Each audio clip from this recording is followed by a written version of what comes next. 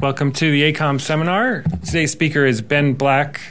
Ben got his bachelor's degree in Earth and Planetary Sciences at Harvard, and then he got an MFA in creative writing at NYU. And then right after that, he got a Fulbright and went to Iceland to do research, and then his PhD at MIT in Earth, Atmospheric, and Planetary Sciences. He's interested in the Earth and other planets. He won the Lewis and Clark Fields Scholar for Astrobiology, among also the President's Fellowship at MIT, and the MIT EAPS Award for Excellence in Teaching. And now he's a professor at the City College of New York, and he's going to tell us about ancient massive eruptions and what they do to our chemistry and climate.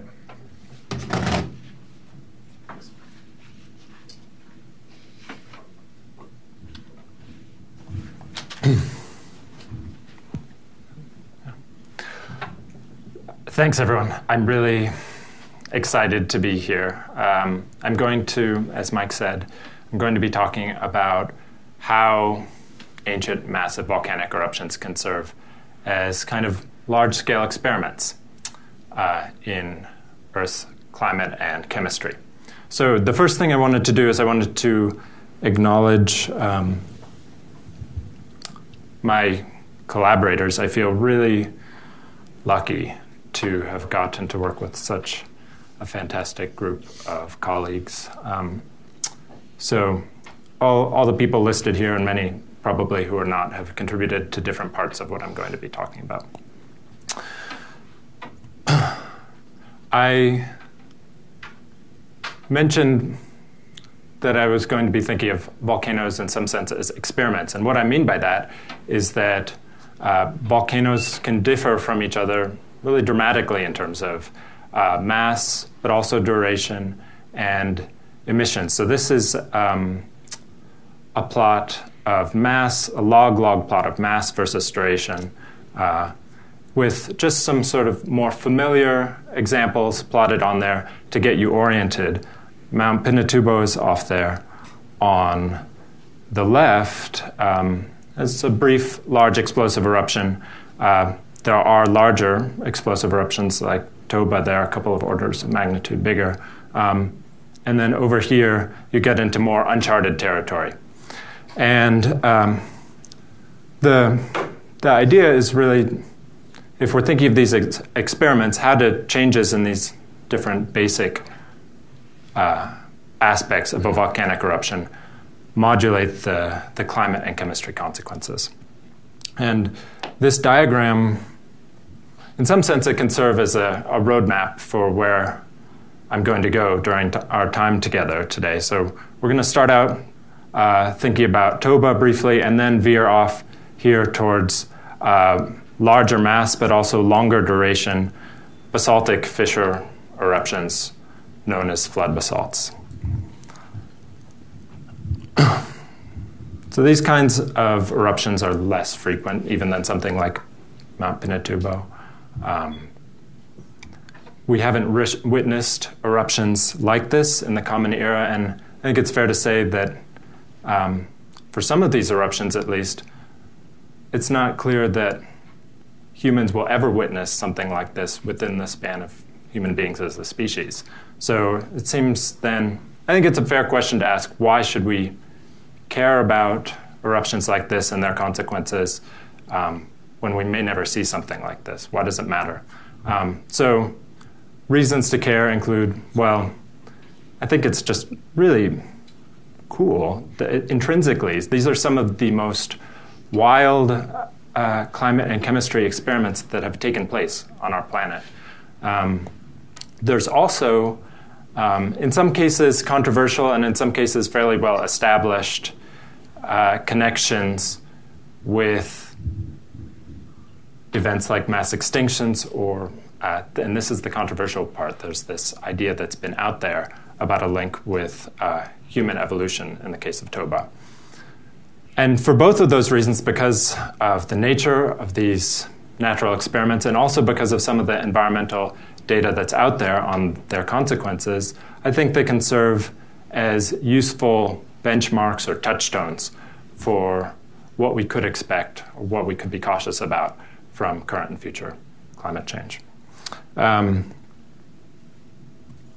So let's talk now about Toba to begin with. Toba was the largest volcanic eruption of the past million years, volume of around 2,800 cubic kilometers. And so I mentioned that there's this idea that's out there that it caused a severe decrease in human population. Jason English has done some microphysical simulations using karma. That's what's on the left here, zonal mean, and the colors indicate AOD. And so after about a year, you have an optical depth of around 4. And using the MPI model, Claudia Timmerick has looked at this and predicted around 3 to 4 degrees of global mean cooling at peak. And the twist to all of this is that when you look at independent records, for example, of temperature changes during and after this event, and also what's happening with human populations, they don't entirely seem to mesh. So the temperature record suggests that if there was cooling, it was not as severe as even 3 to 4 degrees C. And so this is a figure from a Nature paper that just came out a few months ago by Smith et al. And really it's just a map, but this is where they've done some archaeological excavations. And what they find is that they're able to identify the Toba tephra. So they know exactly where the eruption is, and then they can look at, well, what's going on with anatomically modern humans in this location at this time. And the conclusion is that they don't see any decrease and potentially even an increase in the kinds of finds that they're making above and below this horizon. So it doesn't totally mesh up.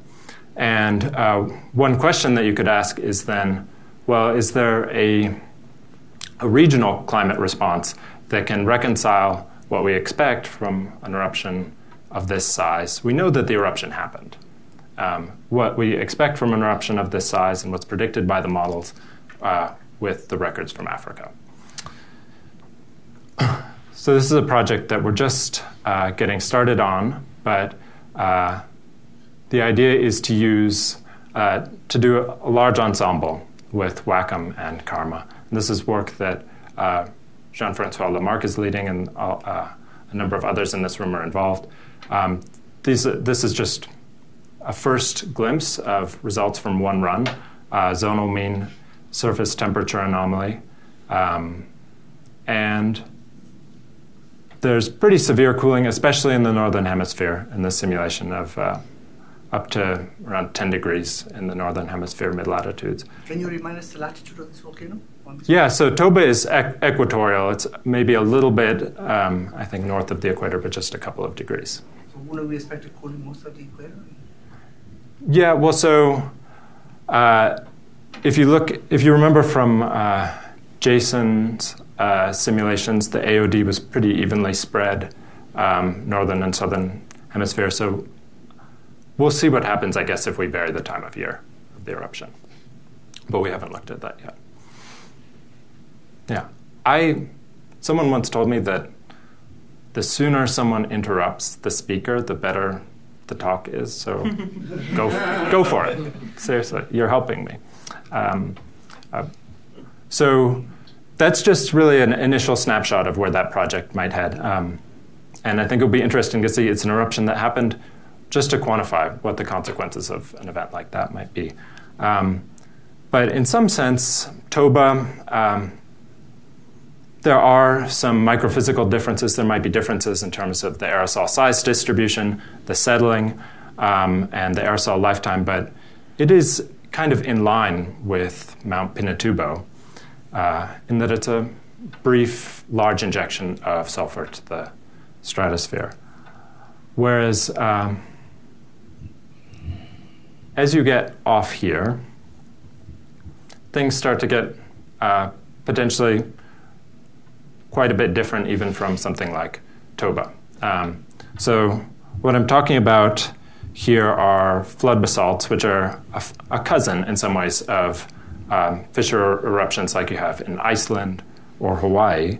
And so you might tend to think of eruptions like this as having regional rather than global kinds of consequences. But I would argue that that's a misconception just because of the intensity of some of the, these are, what's plotted here is really, say, an episode within a flood basalt province, is what I'll talk about. But the intensity of some of these most intense periods during flood basalt magmatism puts them in a different league than something like Iceland or Kilauea. So just to give you a picture, in case you don't have a picture in your head of what I'm talking about when I say basaltic fissure eruption, this is an image from the Holuhraun eruption in Iceland in 2014 and 2015. And so it's sort of a linear series of vents, fire fountaining, and you can actually see the sulfur emissions, which is kind of cool. But of course, scaled up by multiple orders of magnitude. So in fact, the volume of typical flood basalt provinces is on the order of 10 to the 5 to 10 to the 7 cubic kilometers of magma. Also, the most recent one was the Columbia River flood basalts, kind of a smaller one, 16.5 million years ago. So that goes really, they're not common events, I guess is what I'm saying. The most prevalent idea for how you form a flood basalt province is that they mark the arrival of something called a mantle plume at the base of the lithosphere. And when this mantle plume first arrives, you have this period of intense magma generation. So this is just a classic, figures from a classic paper, so you can read down in the left column and then down on the right column, but just the arrival of a plume. And then it has a head, and that's the flood basalt province, and then the idea is that that long tail forms more subdued magmatism, melt generation, like you see at a place like Hawaii, right, where you have the Hawaiian Emperor Seamount chain. So how high do they get material from the earth? Yeah, so it depends on the mass flux that controls the buoyancy flux and the column height, but a reasonable estimate might be during the most intense episodes of magmatism, you could get to around 18 kilometers. So depending on what latitude you're erupting at, somewhere right around the upper troposphere, lower stratosphere. But that would be hard to sustain. But if you wanted to get material to, say, 10 to 14 kilometers, you could do that for more sustained periods. Yeah. And so that's based on plume modeling by Laurie Glaze and Steve Self and Anya Schmidt. So this is, you remember I mentioned that the most recent eruption of this flavor happened around 16 million years ago. So especially you might be wondering why we should care about events like this, but they are important. Another reason that they matter comes from diagrams like this. This is I kind of like it when you get to see a diagram that has this, looks like somebody's drawn it with the pen, because you know then that it's a classic. So this is a classic diagram. On the y-axis is the number of marine families, and then on the x-axis we're going back around 600 million years in time through the present. So there's the Cambrian radiation, and then you notice these divots, and those divots are what we now know as mass extinctions. So the most recent one is the end Cretaceous mass extinction. That's the one where the dinosaurs vanished. And then there's this really large divot here, number 3, which is the end Permian mass extinction, the largest loss of floral and faunal diversity in Earth's history, around 95% of marine species. So probably many of you know this story, maybe all of you, but I like to tell it anyway because it's kind of a classic. So 30 years ago now, I guess, more than 30 years ago, there was the classic paper by Alvarez, first describing these sections at Gubbio with an iridium anomaly, and the hypothesis that this end Cretaceous mass extinction was caused by an asteroid impact. And I think the first smoking gun for this really was the discovery of the crater at Chicxulub. And you can see also work by Brian Toon and some of the people in this room looking at the consequences of this. But for now, I'll just suggest that you imagine after this discovery that the global hunt was on for the other impact craters that corresponded with the other mass extinctions. But instead of finding more impact events, what began to emerge was a different pattern.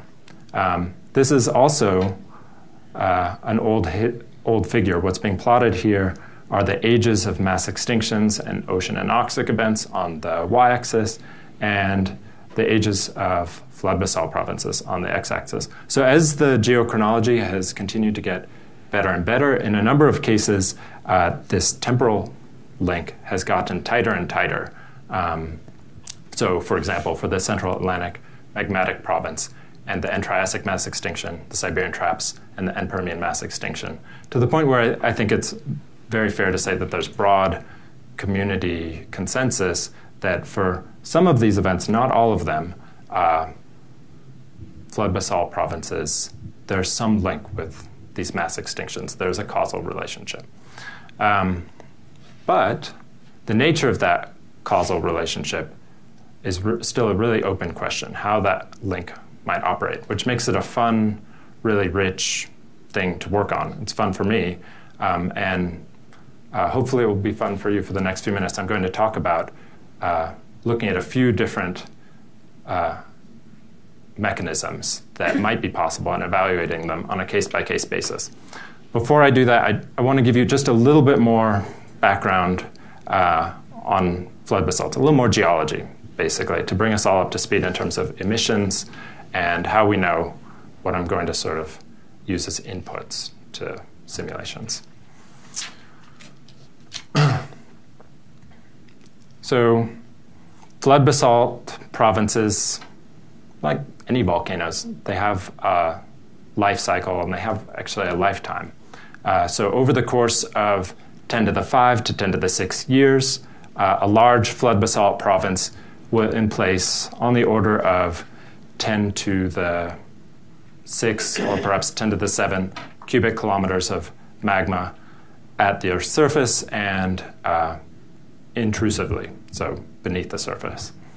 And so just to give you one handle, one perspective on that kind of amount of material, because it's a lot, hard to visualize, that's enough to cover the continental United States in around a few hundred meters to perhaps a kilometer of magma. So it's a lot, but what we think is that this is not all in place sort of steadily, because if you divide a lot by 1 million years, then the flux is actually not too remarkable. But rather, the evidence suggests that you have periods of more intense magmatism separated by periods with lower levels of activity.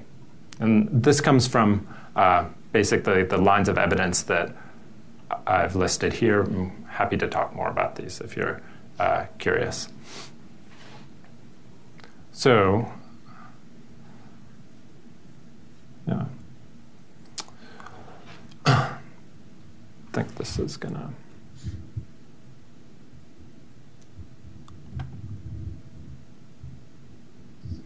This is a movie.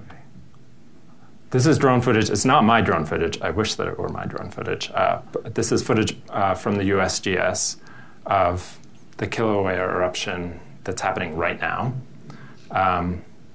So this is there's the vent, and there's this lava channel, and then it's flowing out to the sea. And I think, well, I've watched this video maybe like possibly 11 times so far, and it's just fun to watch, but also I think another useful reference point in terms of thinking about both how we could visualize something like this, but how it's also really different. Because you see those emissions, I think at some point some of them might have gotten, some of the sulfur might have gotten detected in the stratosphere, but it's not really very high level emissions. So this is the volume of Kilauea so far. And actually, just because of the way PowerPoint plots these shapes, there's a red outline around that shape, but it's really the white pixel, if you can see it in the middle there, that I'm talking about. You're not counting since 1980. No, so this is basically since this current episode. Yeah. And here's Toba, around 2,800 cubic kilometers. And then I talked about flood basalts, the tempo being something like where you have episodes of heightened activity that might span a decade to a century or a couple of centuries. And so the volume of something like that might be on the order of 10 to the 4 cubic kilometers. And then you assemble many of those into the overall province. One important thing to remember here, which hopefully will drive home in the next few slides, is that this is volume. It doesn't necessarily scale with emissions directly. We can't just assume that bigger is more. So I'm going... Yeah. Is there any other information to help you with the scaling? Kilauea and the eruptions on Hawaii have a different viscosity to the flows and therefore the outgassing than you see at other volcanic eruptions on Earth. Is there evidence that something like the Columbia River or the Siberian traps are similar to Kilauea, or are they their own different beasts? Yeah, well, I think that in terms of the initial volatile concentrations, there's evidence to suggest that maybe they're fairly similar, but then I think, as you'll see, they're really different beasts in a number of other ways, partly in terms of the potential for interaction with some of the surrounding country rocks. There's just more heat, so we'll talk about that. But I'm trying to I think there was one more thing that...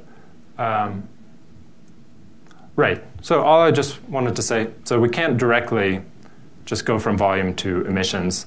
And that's kind of nice because one of my favorite questions and something that I spend a lot of time and effort on is actually trying to quantify what actually is released from eruptions like this and from a range of different kinds of eruptions. So I'm going to force you to listen to a few slides about that, how we understand this. And I think it's hopefully will be useful also because we talk about estimates, for example, the petrologic method, if you've heard that phrase, for sulfur release. And this is what we're talking about. So the petrologic method is looking at things called melt inclusions, which are, this is a photo micrograph of a melt inclusion, but it's really just a tiny, tiny droplet of trapped melt. In reality, the diameter of that thing is about the diameter of a human hair. And so it's trapped inside a crystal, and that forms a time capsule, really. So it tells us about the concentrations of things like sulfur that were dissolved in the melt before an eruption happened, before there was degassing. So that's pretty good for sulfur. We can do this, and we have done this for melt inclusions inside crystals from lavas from places like the Siberian traps or the Deccan traps. The challenge is that it doesn't work so well for everything as it does for sulfur. Sulfur doesn't start to form bubbles until pretty shallow in the magmatic system, whereas CO2 is prone to form bubbles really deep in a magmatic system. So if you look at that diagram on the left there, if you're saturated in CO2, say at the base of the crust, but you actually trap your melt inclusion in the middle or upper crust, then you're not going to have a record of what you started out with. You're just going to have a record of what you had left over. So it forms, in some sense, a lower limit. So the estimates that we have for how much CO2 might be released from flood basalts and range from on the order of 0.5% to around 1% CO2. And those are just based on comparison with active volcanoes like Kilauea or Iceland. And we've started, there were for a long time no direct measurements from flood basalts. We now have some measurements from melt inclusions.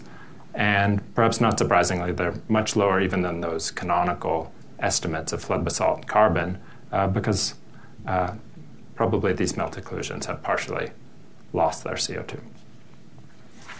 But there are other, and this starts to get into pretty hardcore geochemistry, but there's other lines of evidence that some of these magmas may have had significantly more CO2. So this is from trace elements. And this is just actually, that second bar is kind of a nice one because it's how much CO2 would it take to make some of the Columbia River magmas buoyant relative to the rocks that they had to erupt through. So they had to be less dense than what they're erupting through in order to actually get out. So hints of more CO2. The reason this question, I think, is really pressing, we'd like to understand how much CO2 was in the magma much better than we do, is because there's a lot, really a wealth of independent proxy evidence from some of these events, like the end Permian mass extinction on the left, the end Triassic mass extinction, the Paleocene-Eocene thermal maximum, that CO2, that carbon cycle perturbation was really fundamental to what was going on during these events. And the other thing is that the geochronology has gotten better and better. So carbon perturbation is central, and these events coincide with flood basalt eruptions. So we'd like to understand how that's happening, so I don't just show you this and then make you take my word for it. I'll tell you what actually these figures are. So on the left, that's the end Permian. That's temperature from oxygen isotopes. Time is on the y-axis there, so you see about 10 degrees of warming of sea surface temperature coupled with carbon isotope excursion. In the middle, this is maybe the most intuitive. This is a PCO2 proxy from pedogenic carbonates from the Newark Basin, so close to where I live, which is I like. And these three blue lines are three pulses of magmatism that took place. So across each of those pulses, there's a big jump in PCO2 according to these proxies. This one I think is a couple thousand ppm.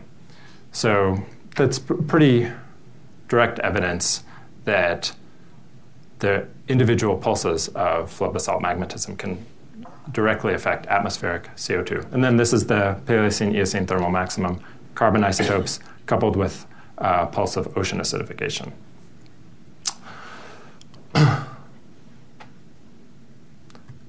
The challenge is that if you think back to those canonical estimates of how much CO2 the magmas we think they have, it doesn't seem like they have enough.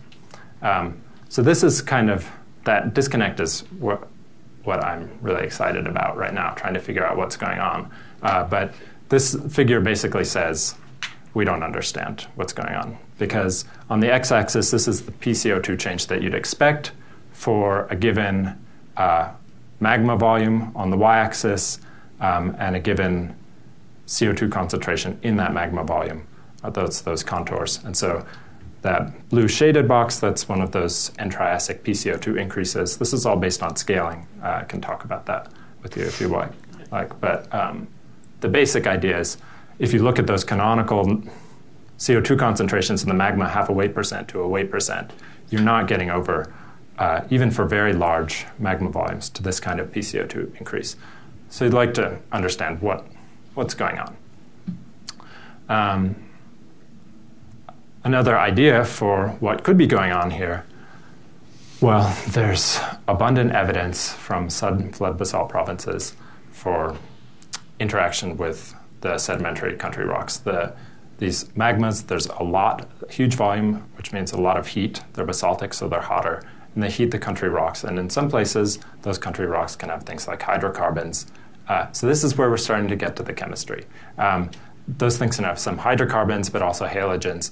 And as you heat them, you can start to generate compounds that you would not ordinarily expect from volcanism, things like methyl chloride. So this image is a mine in Siberia. I spent a lot of months in Siberia, actually. I didn't get to see this, but I've seen things like it. And so at the center of this mine, there's a pipe that roots in a basaltic sill. And the idea here is that you have a sill, it intrudes hydrocarbon source rocks, heats them to the point where there's an explosion, and you vent gases, and you form this pipe-like structure. And for some reason, there's also some iron ore that's good for mining that forms in there as well, possibly due to hydrothermal effects afterwards. So this is another source of maybe more emissions, but also different kinds of gases than you usually expect, which makes it, I think, really the place this all takes us is that we have to think about a lot more things, a lot more kinds of emissions than just sulfur.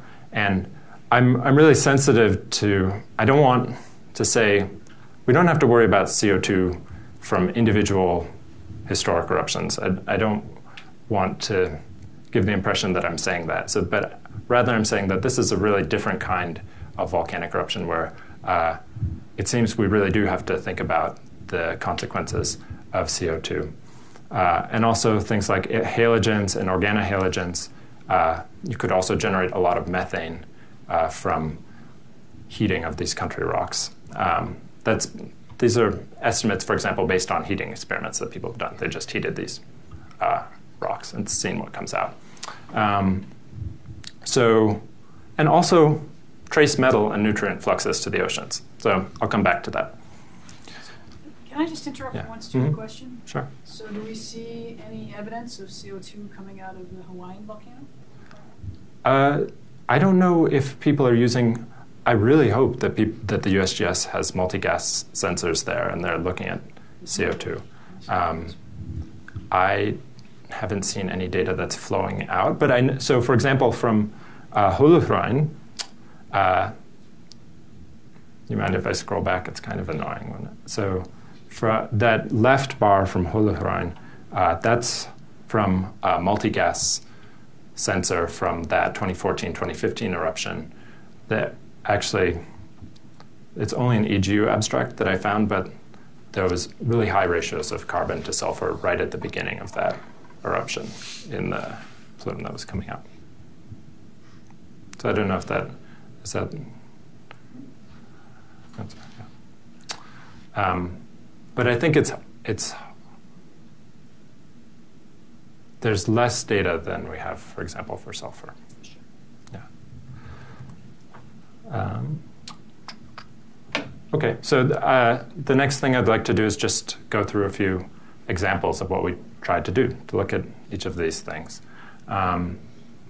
So one of the first things we looked at was the effects of things like methyl chloride on ozone. And the reason we looked at this is because there have been previous work suggesting that this process might have taken place. And so we used a range of published emission estimates and CamChem to look at what would happen.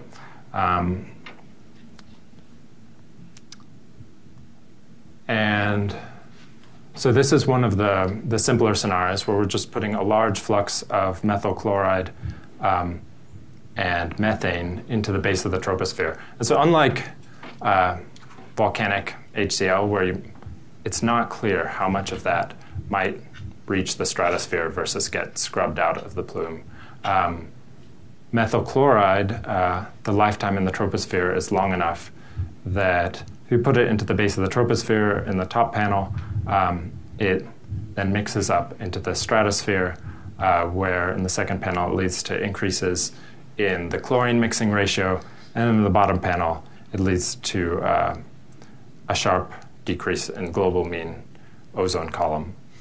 And then within a couple of years after you and the emissions, that's that black line, ozone starts to recover.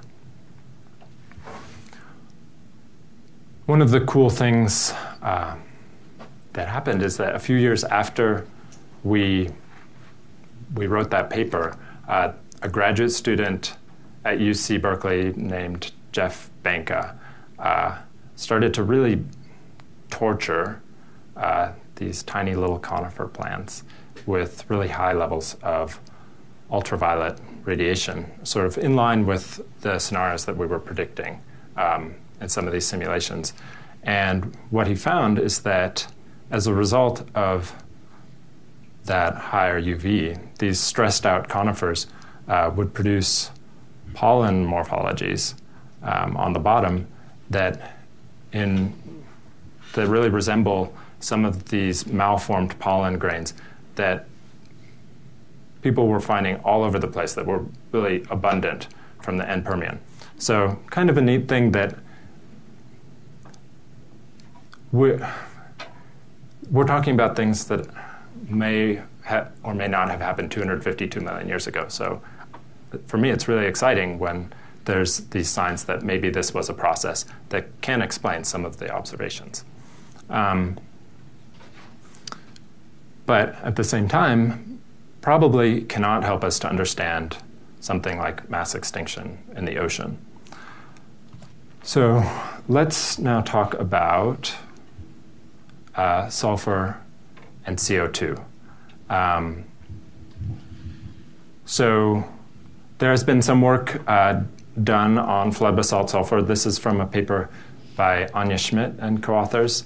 And so this is a nice, she did some microphysical modeling, I think using GLOWMAP, and what she found is that even though the emissions might just only reach the upper troposphere, so they have shorter lifetimes than sulfur injected into the stratosphere, because if you have sustained emissions, which is what you expect for something like a flood basalt as opposed to something like a Pinatubo, then you can still have really significant climate effects. So I think that these emissions were something maybe 14 to 18 kilometers for something around 21 degrees south. I think the tropopause in her simulations was something like 20 kilometers, if I remember correctly.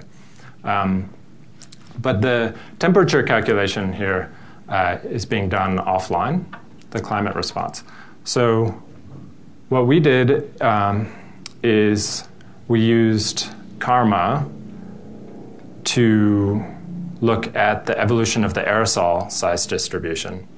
And then this is really Ryan Neely's work where he calculated from the 4D radius and size distribution, the mass and size distribution information. He calculated the optical properties, and then we fed that in to longer fully coupled simulations. And we had latest Permian paleogeography. And the question that we're trying to answer, even though they're longer simulations, we can't span, say, 1 million years of magmatism. And I don't think that we have to, because I think if you have a hiatus of, say, a few millennia, it's not going to be, at least from the perspective of sulfur, there's probably not memory there, so it's not a cumulative effect. So you can look at just the most intense episodes and try and understand the consequences of those. So that's what we're trying to do. I'll show you some of the proxy data that's out there. I know that this is a lot on this figure, but I kind of love looking at it because just remind yourself staring at this. What this is the information that we have for what happened 252 million years ago. I should mention, I'm focusing in on one of these flood basalt provinces, the Siberian Traps, 252 million years ago, which overlapped in time with the end Permian mass extinction. And, you have to sort of choose if you're going to do a simulation with paleogeography. And so this is time, starting 252.4 million years ago and going 1.5 million years later. And right in this blue box, right there, around 95% of marine species vanished forever. So just in that short interval. And across that interval, you have strong warming in sea surface temperatures on that leftmost column. There's also a shift in strontium isotopes, which most people interpret as an increase in continental weathering. There's this sharp negative carbon isotope excursion. And then these uranium isotope records are generally interpreted as evidence that you have an expansion of anoxia across the boundary, and also a sharp pulse of ocean acidification.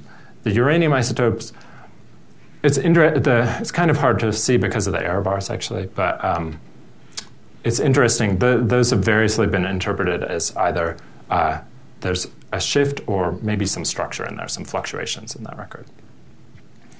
And this is just a map of the world 252 million years ago with the locations of those proxy records on there. And the Siberian traps were around 60 north at this time. So a high latitude eruption, which means that the aerosols largely, in our simulations, remain in the northern hemisphere. This is with around 2,000 teragrams per year SO2, just steadily in Karma. And an optical depth, we reach an optical depth of almost 5. It's possible that you would have more transport to the southern hemisphere if there was aerosol heating in these simulations, but yeah.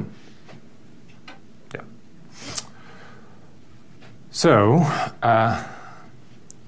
then these are, on the bottom, really these idealized scenarios that we're looking at, so model time, and then we're looking at in blue, just if you just step change CO2, and then in black, if you add in on top of that periods of around 200 years of sulfur emissions. And we look at these sort of separately and then together because there is some uncertainty in terms of how synchronized these emissions are and what the right ratio is. And the PCO2 that we're choosing is motivated really by the proxy records of what the CO2 levels were during this time rather than emissions because the emissions are still fairly uncertain. So what we see is just on a global mean perspective, the top panel, that's the surface temperature anomaly relative to a baseline. And then there's this strong response in terms of ocean circulation. That's the strength of the meridional overturning circulation in spheredrips. So the black lines are when you have sulfur, blue lines again. It's just changes in CO2. And so that was maybe that middle panel is maybe a little surprising, but in general, the picture here is that on longer time scales, you have some response to the greenhouse gases, and then on the shorter time scales, you can have a response where sulfur dominates. And that, Are you going to say anything about the ocean circulation? I'm going to come back to that on the next slide, but yes, so I will come back to it. But maybe I was hoping to finish early, and I would like to have some discussion. So maybe I'll pause on that slide and we can talk about it. So that response in terms of surface temperature also translates into, so that's temperature anomaly on the first row, and then for sort of means for on this previous plot I've marked where these are snapshots from. So during one of these sulfur episodes and then sort of just capturing the longer term carbon response. So cooling, warming, there's an interesting warm patch there in the northern Panthalassa. And then the color scale here tells you about precipitation anomaly. So maybe not surprising, but the hydrological cycle is coupled with surface temperatures. So when you have sulfur-dominated climate, you tend to spin down the hydrological cycle, so more brown. And carbon-dominated climate, you tend to spin it up, so more green. So now to come back to ocean circulation,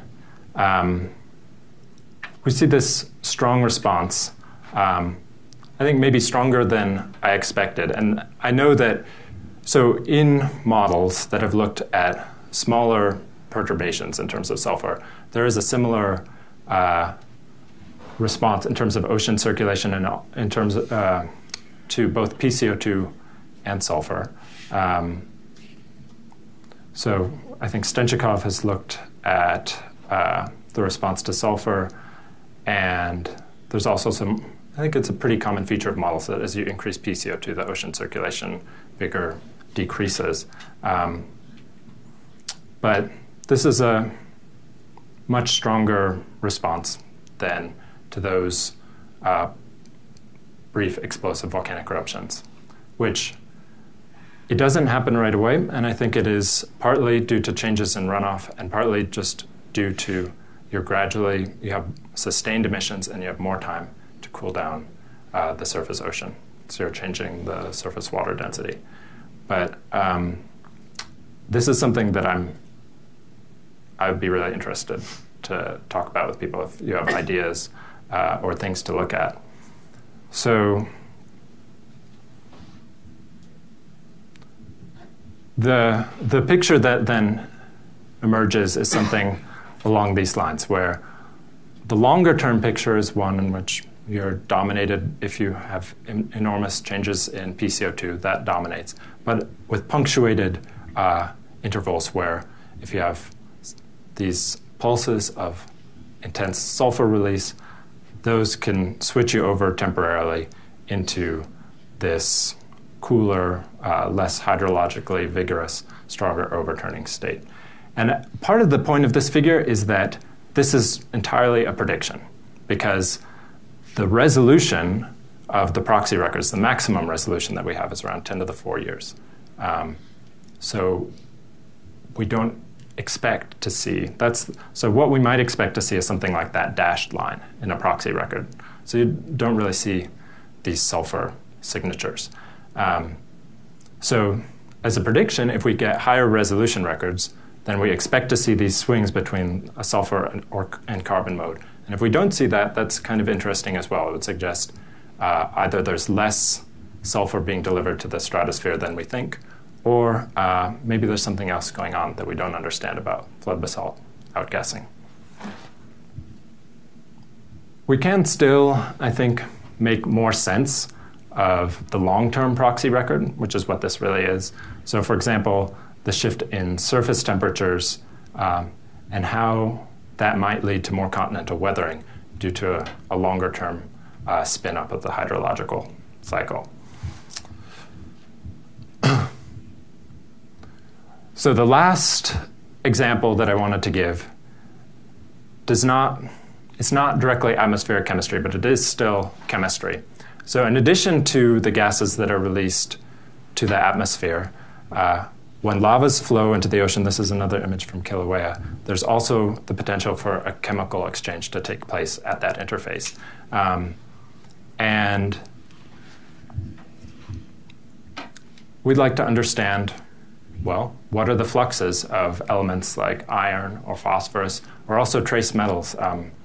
Dan Rothman at MIT has suggested that there's a sudden change in the nickel availability at this time. So we'd like to understand how, if that nickel is coming from the Siberian Traps, and how could it actually get out. So what we did is we went and did a different kind of large-scale experiment.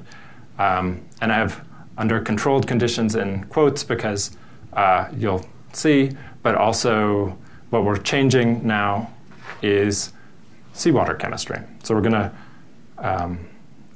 this is the lava furnace at Syracuse, and what we did is, okay, so there's me and my student Andres, and so we're taking this thing, and there's seawater in those buckets, and we know what the pH is, and we're going to vary that, and then we're just going to carry it over to this furnace. And I think this is the first time I did that, and you're standing in there shouting, it's coming, but you can't see when that lava is going to come. And this sound is really loud. It's like the sound of fissure. And then when that lava starts to come into the bucket, the feeling of it, as it hits the water, that metal rack starts to shake in your hand. And then now I went over to look in the buckets, and there's this intense briny smell, the vaporizing seawater. So I think this almost, it's a simple idea, which is just to look, what we've done is we've put basalt into that furnace. We've heated it up to around 1,500 to 1,700 degrees Celsius. We've turned it back into lava. And then some of it is going to quench there without going into water. We're going to measure the composition of that. We're going to measure the composition of these things, which are really extremely ugly rocks that we've made from our buckets directly after we've done this experiment. And then we're going to keep some of these rocks in basically just jars in contact with seawater, measure it after as many months as we can stand to see how the chemistry is changing, and then just by mass balance infer what you might be imparting to the ocean. And the goal... Are you doing this with distilled water as well? So we haven't done it with distilled water. We did it with some with tap water, some with, so one of my students actually went to, I think the Rockaways or something, and got a whole bunch of buckets of seawater, and then we dragged it up to Syracuse. And we're doing it also with tap water that we're just putting salt and changing the pH. And the first way we tried to change the pH was by carbonating it with a soda stream, but that didn't really work. So now we're using pool salts. But yeah, the goal here, which we haven't gotten to yet, we haven't done any modeling yet, is to first determine these fluxes, then try and assess the implications for ocean chemistry and also productivity if you're releasing nutrients like iron. So, yeah, just to bring it back then to where I started, I said that these kinds of experiments could potentially give us some perspective on current and future climate change. And one way in which that's possible is to think about, so now this is just time from the year 2000 to the year 2200. And looking at these, I think maybe some of these representative concentration pathways I might have drawn a bit wrong. But in any case, the trajectory here for, say, RCP 8.5, that continuing to increase emissions scenario, is towards end Permian kinds of CO2 levels within a couple of hundred years. So in some ways, maybe something like the end Permian gives us a geological analog for future Earth. And for just to understand why that's kind of a sobering thought, this is what the end Permian oceans looked like before the mass extinction. So pretty flourishing places, lots of corals, maybe some nautiloids, but a nice place to live. And then this is what you could imagine them looking like afterwards. So a place dominated by microbial mats, not just for a few years, but probably for several million years after this event. Maybe some of you have seen images like this of coral bleaching, which lead people to ask questions like, well, are we in the early stages of a mass extinction? Doug Irwin thinks not, but I do think it's a fair question. Tony Barnowski tried to crunch the numbers on this. This is a paper he wrote in 2011. And what this shows, the white symbols, that's where we are in the present day in terms of how many things have gone extinct for different groups. Black is if you count things that are threatened or endangered. And so really the point is, right now, we are not in a mass extinction. If you were to include, if all of the things that are in black were to go extinct by the end of the century, and then you continued that pace unabated, then you would arrive at this black line, which is the mass extinction level, the big five level, within around 200 to 500 years. So I guess a few different ways of looking at it. If we get to a mass extinction, it would be much worse than where we are now. We are not there yet. We also know about how much time we might have. It's a few generations. So I think there's, we can do something. The final thought that I'll leave you with is that maybe potentially we can consider I'm just trying to connect this all the way back to some other interests that might be in this room. Maybe we can consider carbon and sulfur emissions during something like the Siberian traps as a kind of feasibility study for sulfur aerosol geoengineering.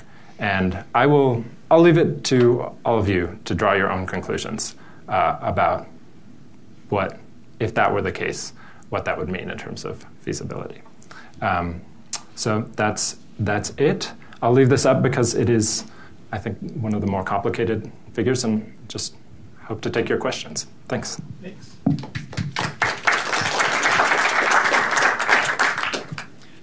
We have questions. Let's use the microphone so Anya Schmidt can hear us. And anyone else online?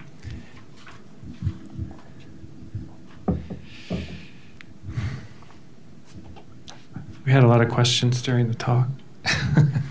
How did you get photographs of the ocean during the Permian? Yeah, I was hoping somebody. I always want somebody. I noticed to they ask were black that. and white, so that was. Yeah, so they were old. Yeah, old photos.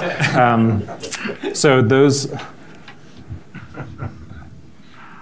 This is actually there's this artist Hiroshi Sugimoto, and he goes around taking photos of dioramas in different natural history museums. So this is a photo by Hiroshi Sugimoto of the latest Permian diorama at the American Museum of Natural History. Cool. So the ocean circulation change is really interesting, and I wonder if you've looked at whether or not the potential reason could be changes in the southern annular mode and the northern annular mode, both of which have been reported following even the kind of eruptions we've seen, influencing the wind stress and in turn, and of course, you could imagine that you'd have to have stratospheric engagement, for something like that to happen. Yeah. So does your model have fully interactive radiation and the whole interactive process that would be necessary to consider that? Yeah, thanks. I guess you could just look at the winds and see what happened. Yeah, so I think that would be the first. I've not looked at the winds, but I was basically wondering about that, and someone suggested that I look at that. So I've been trying to think about how those large changes could relate both to the background state and the different circulatory modes. But I don't know yet the answer to that.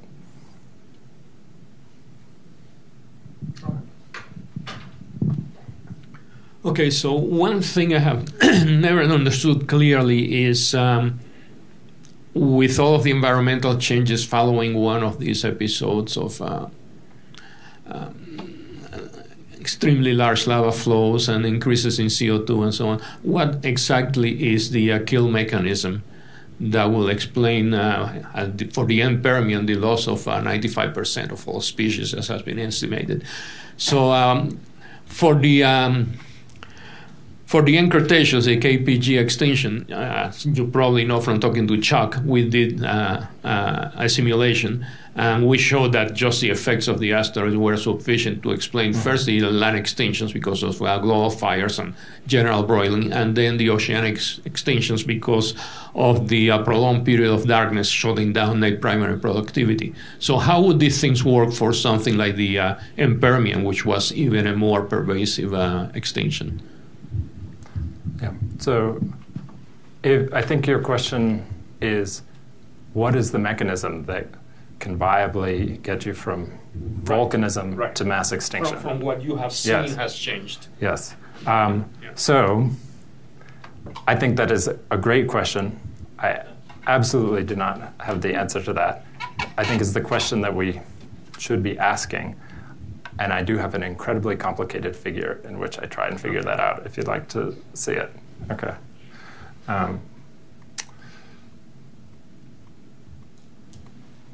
Okay.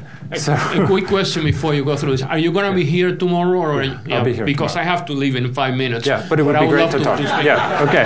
Yeah, so all the rest of you, let's yeah. Yeah, well, so I tend to think that you have to invoke multiple mechanisms, and it may not be the same from flood basalt to flood basalt. And I would not necessarily say that you have to invoke any of these things for the end Cretaceous. So I think one thing that's pretty clear is that different kinds of these eruptions have different consequences. There are some that seem to have not much negligible effects overall. So I think there's probably different things happening on land and in the ocean. It seems like warming is playing a really important role, and if that warming is driven by CO2, also ocean acidification. So changes in conditions in the ocean.